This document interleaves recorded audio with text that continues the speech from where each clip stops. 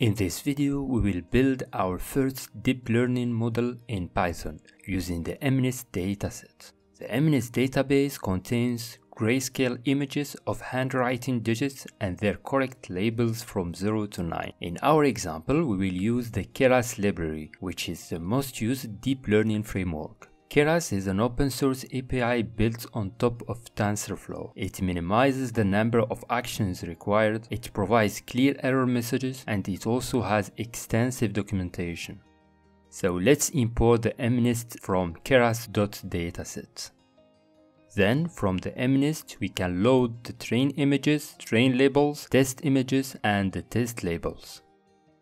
During this exercise, our model will learn from the training data, which contains train images and train labels, and we will check if our model performs also well on the test images. The test data is used to see how well the machine can predict new answers based on its learning.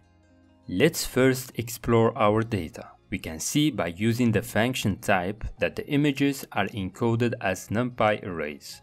By using dtype attribute, we can also see that the values inside NumPy array are unsigned 8-bit integer that can represent values from 0 to 255, which represents the intensity levels, where 0 means black color and 255 means the white color, and in between levels represent shades of gray. InDime attribute shows that the train images has 3 dimensions. And by using the shape attribute, you can see that we have 60,000 training images of 28 times 28 pixels. Let's use Matplotlib to visualize the second image, which has index 1. The image shows the digit 0. Let's repeat the same for the third image, and this time it plots the digit 4. Now let's have a look at the train labels, which are an array of digits including only one dimension and 60,000 values, which means each image has its corresponding value. For example, the second image has a value 0 as we have seen in the first plot. And the third image has the value 4 exactly as we have seen before. Let's now have a look at the test images, which are also encoded as NumPy array. By using the shape attribute, we can see that we have 10,000 images of 28 times 28 pixels. As expected, test images has 3 dimensions, and test labels has only 1 dimension and 10,000 values which mapped to each test image. In order to make sure that Keras is able to read our images and use them effectively, we need to reshape the images to 1 dimension instead of 2 by multiplying 28 by 28. Then we need also to scale the values in the 0-1 interval by first transforming to float 32 and dividing by the highest value, which is 255. Another transformation that needs to be done before starting our training is to categorically encode the labels. The easiest way is to use Keras API, which provides a to_categorical method that can be used to one-hot encode integer data. Let's now build our model. First, we need to import models and layers from Keras. Our model will be sequential model, which is appropriate for our example, where each layer has exactly 1 input tensor and 1 output tensor. Layers are the basic building blocks of neural networks. A layer consists of a data in, data out computation function. In our example, we will use 2 dense layers, which are densely connected or fully connected. A dense layer feeds all output from the previous layer to all its neurons. Each neuron provides 1 output to the next layer.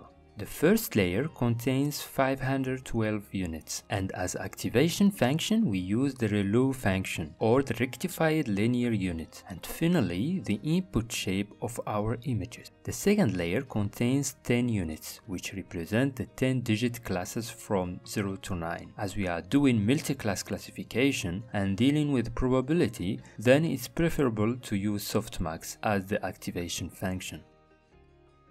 We can print out the summary of our model. As you can see, for the first layer we have 401,920 parameters, which is the total number of weights and bias. As our layers is fully connected, the total number of weights is 28 times 28 input times 512 units plus 512 bias.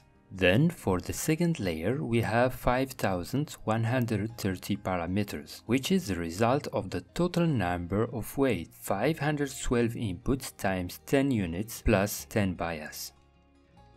The next step is the compilation, where we need to specify the optimizer which defines how the model will update itself. We will use the RMS probe algorithm. We need also to specify the loss function, which measures the performance on the training data, and we will use for our case the cross entropy. Then we need to specify the metrics in order to monitor during the training and the testing. In our case, we will only focus on the accuracy, which is the number of the correctly labeled images out of all the data.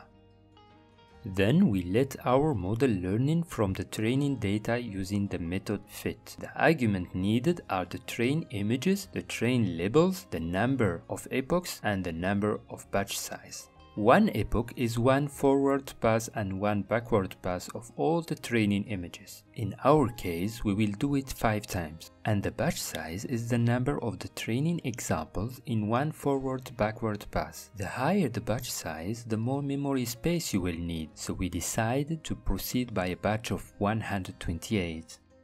As you can see, for each epoch you have 2 values, the loss and the accuracy. You can also see that after 5 epochs, the accuracy of our model is about 98.8%, which is a good result. So let's check now if our model performs also well on the test images. The test data is used to see how well the machine can predict new answers based on its training. By using the evaluation method, we can get the loss and accuracy. As you can see, the accuracy is slightly lower than the training set, but 98% is a good start. This accuracy means that the model is able to classify correctly 98 images from 100 images. In this example, we only discover the basics of deep learning, but there are more functionalities and techniques to improve the accuracy of our model and avoid overfitting. Let's continue our journey together and explore more in the next video. Thanks a lot for watching and see you soon.